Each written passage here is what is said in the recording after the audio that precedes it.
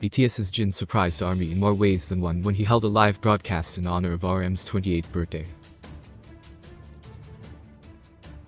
Jin is currently in Los Angeles, California, so he couldn't celebrate with RM in person.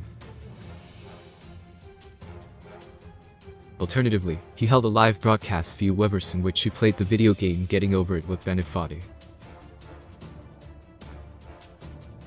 The live broadcast began cute and wholesome, especially as Jin rocked his self-designed Good Day pajamas and new fluffy hairstyle. Yet, things took a turn quickly when Jin got invested in the game. He made video game sound effects for viewers. It was not just sound effects coming out of Jin's mouth, but very loud and vocal frustrations towards the game. While it was sometimes so loud that it would be a risk to wear headphones, it would be an even greater risk not to wear headphones if you live with family or friends. One could easily misinterpret the sound of Jin's moaning as not innocent gaming, but a much more mature form of entertainment. We're certainly not envious of BTS's translators. Speaking of, it's not even only the sounds Jin made.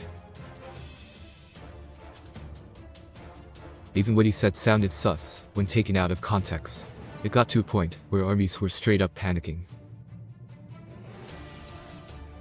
They even begged him on Twitter to calm down. Naturally, many couldn't help but laugh during it. Especially considering the broadcast was initially for RM's birthday. They couldn't help but wonder what RM's reaction was to the exciting live broadcast held in his honor.